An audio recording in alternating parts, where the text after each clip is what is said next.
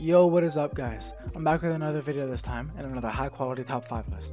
As I record this part of the video, it's actually my birthday, July 7th. And now, I'm not asking for much, but could you guys hit that like or subscribe just for my birthday? I appreciate it. As always, the links to the mice in this video are in the description down below if you're interested in buying some. Let me know in the comments what mouse you guys have right now and which one's your favorite out of these 5. Anyways, on with the video. The first mouse that we got on this list is, of course, the Razer DeathAdder V2. The plain and simple design of this mouse makes it fit right in on both an office desk and a hardcore gaming space. The angled body makes your hand and wrist rest at a more natural angle, making it comfortable to use for long periods of time. The bottom of the mouse features 2 plastic feet that make the whole unit glide silky smooth across just any mouse pad, woven cloth, or hard plastic. The mouse is also pretty lightweight, making it possible to reduce hand and wrist fatigue. You can customize up to 5 different DPI settings, including different sensitivities for X and Y axis movement. This mouse comes equipped with 20,000 DPI and tracking of 650 inches per second. The 2 buttons on the side can be remapped with either mouse or keyboard inputs. It's worth stating that the DeathAdder V2 very much feels like an entry-level mouse. If you're interested in introducing some RGB elements into your gaming setup, the DeathAdder V2 has 2 different lighting zones, the scroll wheel and the Razer logo. You can choose from a staggering 16.8 million colors and customize the lighting themes in Razer's Synapse 3 desktop app. You guys know I love to start off my list strong, and for the 70 Canadian dollars, this is no exception. The left and right mouse buttons are more durable too. They're optical rather than mechanical, which means they use an infrared light beam to register clicks.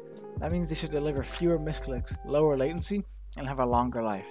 Razer estimates that they should last about 70 million clicks. And I don't know if you guys understood that, but that basically means that this mouse is a laser mouse.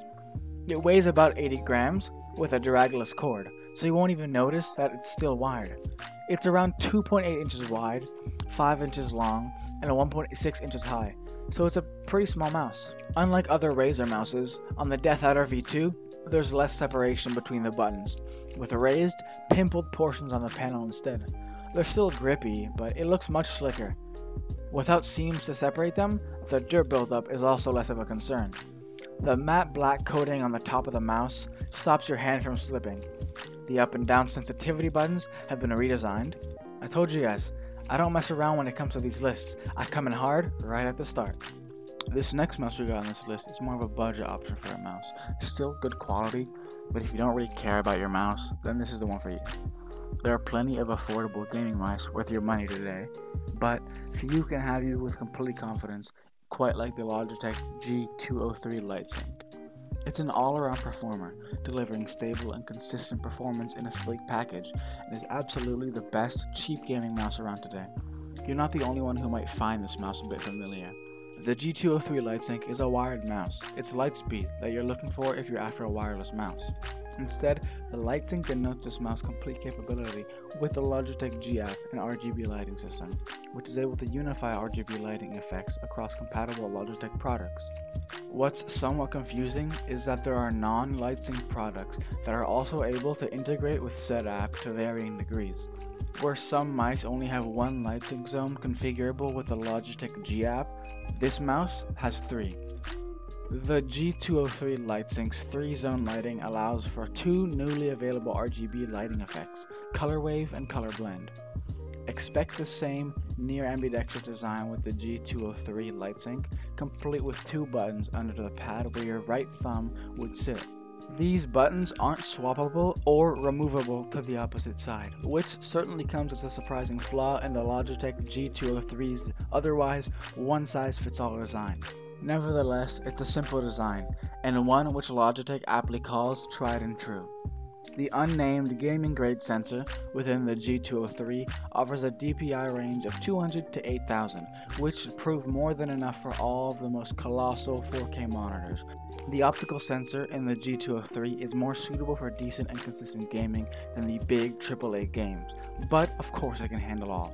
It also turns up a clean sheet in mouse sensor tests, so at 30 Canadian dollars on Amazon, the 85-gram G203 LightSync sits within a hotly contended category of budget-conscious gaming mice. The third spot on the list goes to the most expensive mouse thus far, the Razer Naga Pro, which is considered to be the best MMO mouse on the market. The Razer Naga Pro goes wireless with Razer Hyperspeed wireless and Bluetooth connectivity. It also picks up optical mouse switches and the over-the-top 20,000 DPI sensor, which to a lot of people is unnecessary, but to certain gamers, this mouse is a dream come true, and I'll show you why. The overall design of the Naga Pro stays close to some previous designs, but it has gained a bit of weight to accommodate the new tech.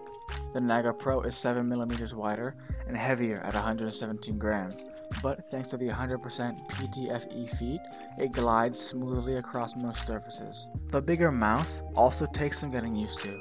The contoured mouse buttons and a rest for your ring finger make it easier to hold onto with textured rubber grips. Similar to the Death Adder, this mouse has a lifespan of an estimated 70 million clicks and a 0.2 millisecond response time.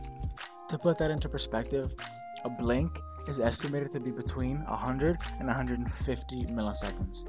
The 3 swappable plates have 2, 6, and 12 buttons, which you can remap to whatever you'd like. One notable change on the Naga Pro is more traditional 6-button layouts instead of the radial layout used on other Razer mice. Remapping buttons in the Razer Synapse is child's play, a simple point-and-click affair. You can do anything from simple keyboard shortcuts to binding complex game macros, as well as adjust DPI stages, polling rates, liftoffs, power management, and of course, Razer Chroma lighting. Your settings are saved to the Naga Pro's onboard memory, so it'll work exactly as you set it on another machine. You can still switch between stored DPI presets via the step switches located behind the scroll wheel, of course. Obviously, none of this stuff matters if you have a laggy experience, but thankfully, the Hyperspeed wireless does not disappoint. While wired, this mouse has a 6 millisecond response time, but while you have the Hyperspeed wireless activated, it has a 6.1 millisecond response time, a 0.1 millisecond difference. The Bluetooth was slower by 4 to 6 milliseconds, but that's way slower than a human can even blink, so I'm not even sure if you'd even notice that, or care.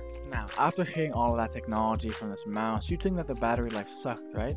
But the claim from Razer of a 150-hour battery life proves to be true.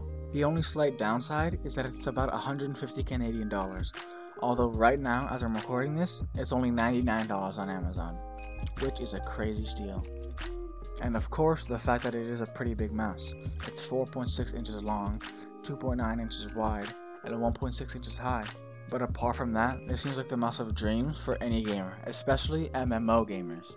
The fourth mouse we got on this list is a more user-friendly mouse than normal. Since left-handed people also exist, in case you forgot, using a mouse can sometimes be really inconvenient for them. So, I chose a more ambidextrous mouse. If you guys don't know what ambidextrous means, here it is.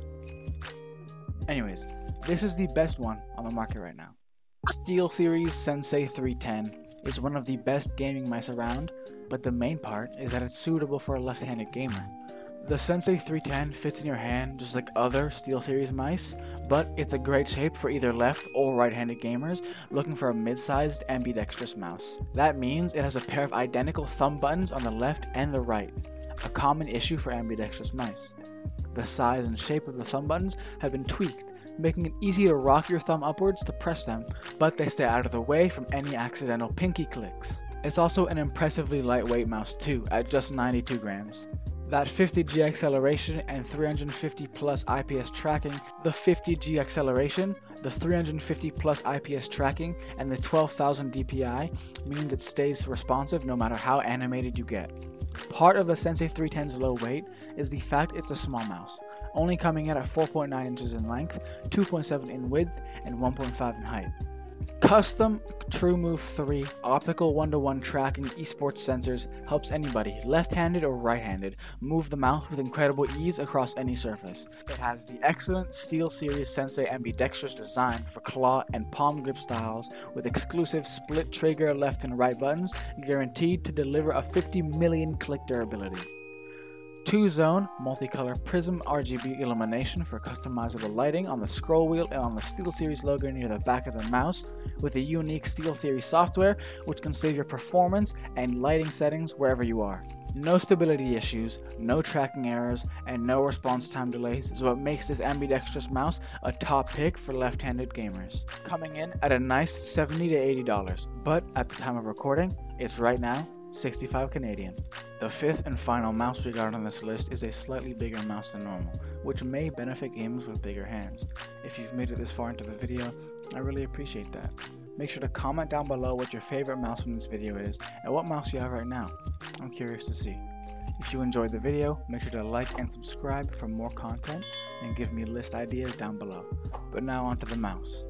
The Corsair Sabre RGB Pro Champion Series is an optical gaming mouse that strips away of anything unnecessary to deliver a light 74-gram high-performance esport mouse with 5 inches in length, 2.3 inches in width, and 1.6 inches in height at an impressive $80 Canadian. The shape is almost symmetrical, fitting snugly into the palm for a confident grip that won't slip or slide. The tapered sides allow your thumb and pinky to rest comfortably. Certain people might find it a little big, but I'm sure most people will find it perfect for their usual palm grip. The main mouse buttons and thumb buttons are slightly textured, different from the rest of the mouse, which does improve grip. There are 2 chunky thumb buttons that are satisfyingly clicky, as are the main mouse buttons. They use Corsair's quick strike switches, a design which leaves zero gap between the buttons and their OMRON switches. So this apparently makes them faster, more responsive, and more consistent for 50 million clicks. At the front of the thumb is a LED indicator that shows the DPI preset that the mouse is on at any given time. It's got 3 light bars which alternate when you switch the DPI using the button located behind the scroll wheel. You can adjust the presets using Corsair's ICUV software, which also saves them directly to the mouse. Thanks to the 18,000 DPI optical sensor, you can have steps from as low as 100 all the way to 18,000. Not the highest DPI on the list, but way more than you would ever need to use. But what makes the Sabre Pro really special is the 8,000 Hz polling rate. That essentially means your commands to the computer are 8 times faster than the standard 1000 Hz on most gaming mice. Unfortunately, Corsair says the Axon hyperprocessing technology required to sustain this high-speed polling will require a more beefy CPU setup. You'll get a warning in the ICUV software every time you activate the 8K polling. So, if you do have more outdated tech in your PC, this might not be the mouse for you. There are plenty of controls to fine-tune in the Sabre Pro though. You can adjust the 2-tone RGB lighting found on the scroll wheel and the Corsair logo at the back of the mouse. Each of the Sabre Pro's 6 buttons can also be remapped in the ICUV software. The macro editor is pretty simple to capture and assign to any key of your choice. Additionally, Corsair gave the Sabre Pro a drag-reducing paracord USB cable that will not slow down those hyper-fast polling signals or your fast hand movements by dragging along the surface. There are also 100% replaceable PTFE glide pads on the bottom of the mouse. That's it for this list. Let me know what the next list should be, and I will see you guys later. Have a wonderful day.